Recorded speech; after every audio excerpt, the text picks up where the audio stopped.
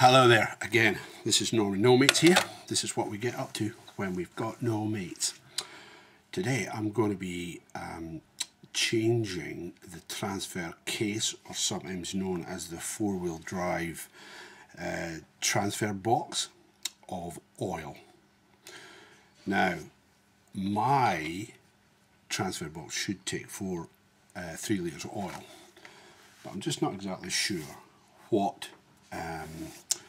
kind of transfer box I actually have. But anyway, I will show you what tools you're going to need. You're going to need, probably quite likely you might need a couple of extensions, different sizes. Going to need a ratchet, probably different types of breaker bars. This is my long trusty one. And you're going to need a torque wrench. Then you're going to need this type of socket, which is a 10mm, as you can see, Allen key type socket, right? That's for the transfer, the drain plug and the fill plug. I put on Loctite when I put my drain plug and fill plug back in. Then you're going to need some oil. And you're probably going to need, depending on how it goes, you need one of these little pumpy things to put them in, but to pump it out of here into your transfer box. But I'm going to go under there and show you exactly where the transfer box plug is. Now I've got a 2008 Nissan Pathfinder.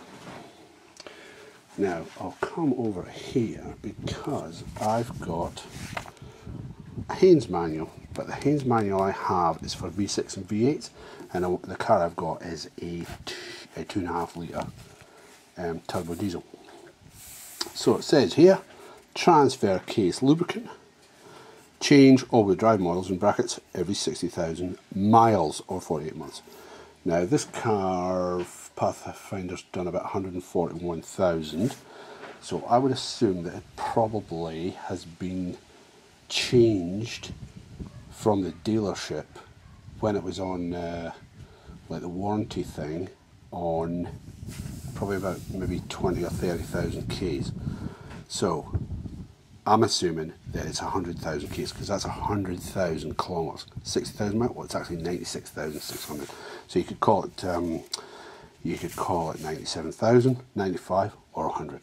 I don't really mind. So over here it tells you the transfer case, and this is where I'm not sure what actual model I've got, because I think I've got the wrong book. But it says here it's either 3 litres or 2 litres. Okay, so I've got the 2.5 litre one. And over here it's got what type of recommended lubricants and fluids. And I like to put in what is recommended. So down here, transfer case lubricant.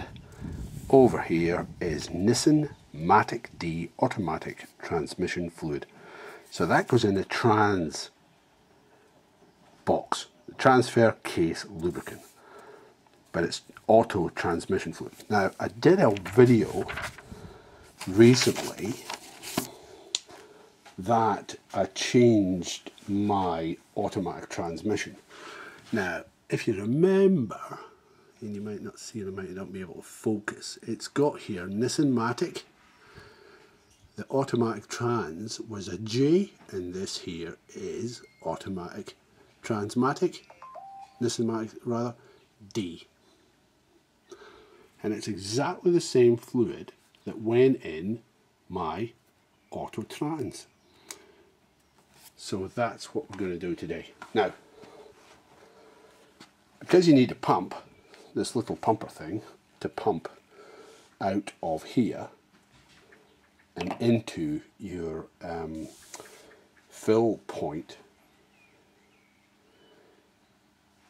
what I sometimes do, and I've done in the past, I'm just going to show you, these are 1 litre balls, right?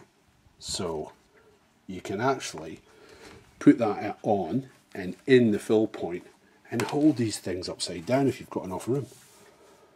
But I'm going to tell you, come on Nulon, and this is Nulon oil because I really like it.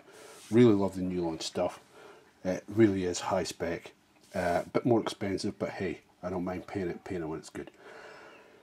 Why doesn't this new one fit here?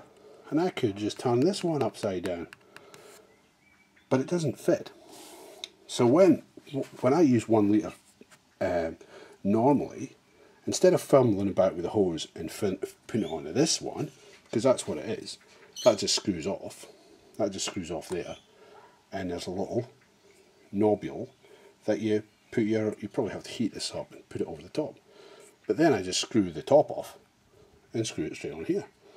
And I could screw this straight on the 4 litre, but it doesn't fit. How silly is that? We can probably make hundreds of these, Make that, fit that. Anyway, that's that. So anyway, what I've got to do, I'm not going to use this today. I'm going to use this because it's 4 litres, and I'm going to just pump it in until the 3 litres, I'm assuming it's 3 litres, is going to be filled. But I'll get onto the car and I will show you where all the fill points actually are. Here we go. So here we go, we're under the car. Now you might not be able to see. Okay, well, I get my bearings around here. So this here is the transfer box, this whole thing here, right? Now it's a transfer box because the front wheel drive is here and the rear wheel drive is there. Okay, so when we switch from two-wheel drive to 4-wheel drive, it engages this. So then the front wheel wheels are then driven. Right, now I don't go off-road all that much. Well, off-road, when I'm saying off-road, is 4-wheel drive, and I go off-road most days because I live in South Barossa, and there's a road here about 3 kilometres long that we use every day, but it's a dirt track road. Now, the difference between that and a 4-wheel drive is, I say, if it's being graded, then it's off-road, and if it's not being graded, it's 4-wheel drive. That's how I differentiate between the two. So this here, right there, 10mm. Now I've got it yellowed just so you can see it. It might not be very good here at all. So we're right there. So that's where we're at, actually. Right there. That is where drain plug. 10mm in there. 10mm. Our other one is up here. That is our fill plug. So I'm going to tell you something. Make sure you get this one off before you get the other one off and you drain it out. Because if you can't get this off, you're not going to be able to fill it. So that there, like I say, yellowed it as well so you can see. So it's there. And I've got plenty of room to put a breaker bar on. You've got to watch for all these little lines and bits and bobs that's here. All the other stuff that's around. Watch you not do that. That's the mechanism that probably tells you in the cab that it's engaged. Right, but there's a lot of stuff going on here. It's actually quite a big thing, but that is your transfer box. It transfers from 4-wheel drive to 2-wheel drive. Now I'm going to get on with it. Like say, fill plug, other side that I showed you first, drain plug. Can't emphasize enough. Undo the filler plug first, then undo the oil, the drain plug. So this is the fill plug, drain plug. Okay, I'll go and start draining the oil. Now what I've got here, what I meant to say to you is, this is the bottom drain plug. Alright, so I'm draining out the oil now. You just remove them. What's the bottom one when you take this out, because it really squirts at you. So I've got a screwdriver here, right? It's magnetic.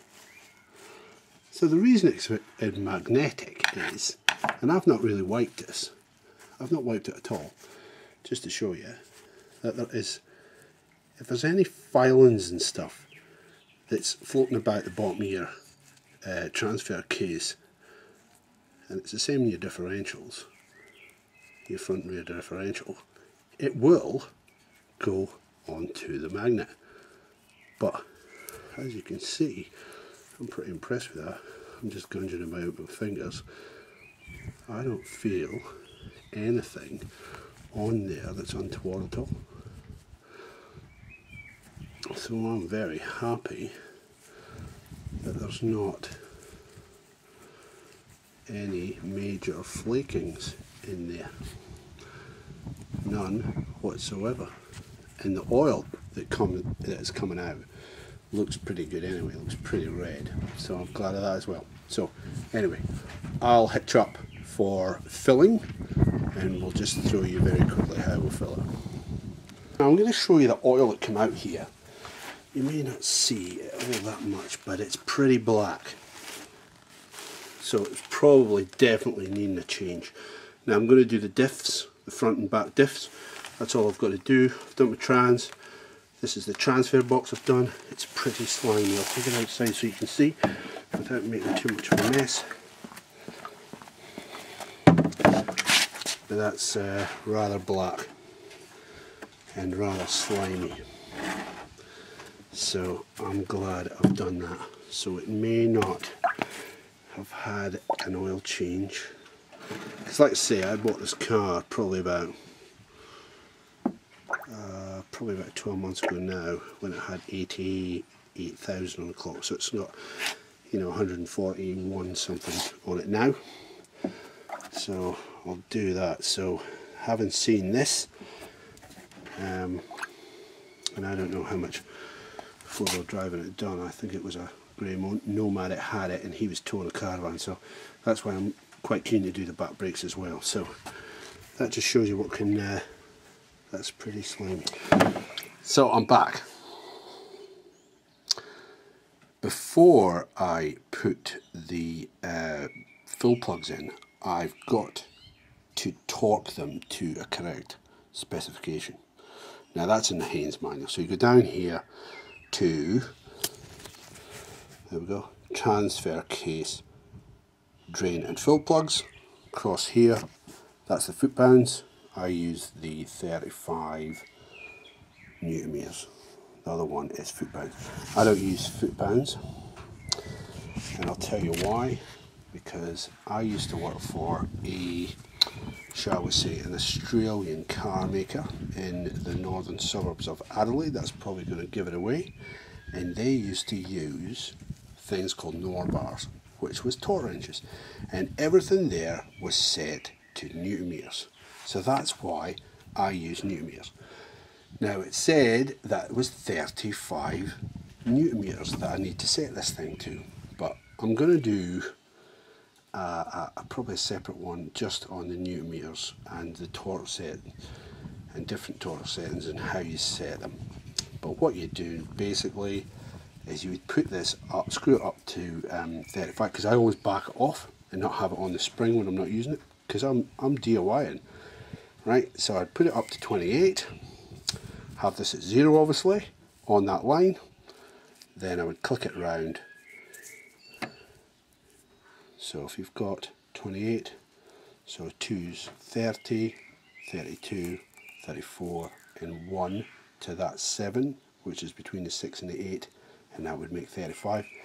Then you would tighten this up so that it wouldn't move on you. And that's how you get your 35. It's as simple as that. But I'll put the bottom one in first, because we don't want our oil to be spewing out when we're putting it in the top. So we'll put this into the correct torque. Now I will put a little bit of thread locker on here, just on the threads there, the red stuff. It just locks it, just helps to seal it. And then we will start filling it up with our filler and our tubes, lots of rags, and this and that in there, because I think it's easier. But like I said earlier, I don't know why they don't have these settings, these other ones for that. Now I've got one of these, it's alright as well. You just have to cut that down so that you're not having this straight in the air. They're alright. I prefer to use this one, but this is messy. I find this, every time I do this, it's messy. I've not come up with a good one that pumps through and is not messy. So I'll set it up and I'll show you what I've done. Now what I've done here is I've got the torque wrench, and I'm just going to show you that it's going to torque out at 35 newton meters. So that's in the drain plug. Hear that noise? That's torquing out at 35 newton meters. So that is in. I'm happy with that. Now I've rigged up everything else. Hoses into the oil, coming out into the pump, and that line, the other line, is going up and over the exhaust pipe. But please don't do that when it's hot, because it'll melt it. And it's going into, just there, the fill plug. So I'm going to pump away until we get it running out. So as soon as it's filled, it's going to run down here. So I've got some cloths and stuff under here to catch it. That was pretty messy with this thing here. I'm going to have to maybe modify this so I've got a proper like tube. Maybe these were kind of too flexible. I would have said too naughty and probably too long. But I didn't put the thread locker on the top one, because as soon as I pulled out the hose, I wanted to catch as much oil in that as possible. And as you can see, it's just above the litre, so it would be 3 litres, so that's 1 and a bit litres that's in there. And obviously I started with the mark at 4 litres, which is kind of rubbed off, which is about here. It's about there. So it's certainly just under 3 litres I went in there. But I'm going to kind of measure out, I'm going to measure how much oil is in there, just so that I've got, I mean, you can't go wrong really, because the as soon as it starts coming out the filler plug, you're full. Let's say I want to be really quick to catch as much oil in there as possible, and I think I achieved that. Okay, that's that. Bye for now.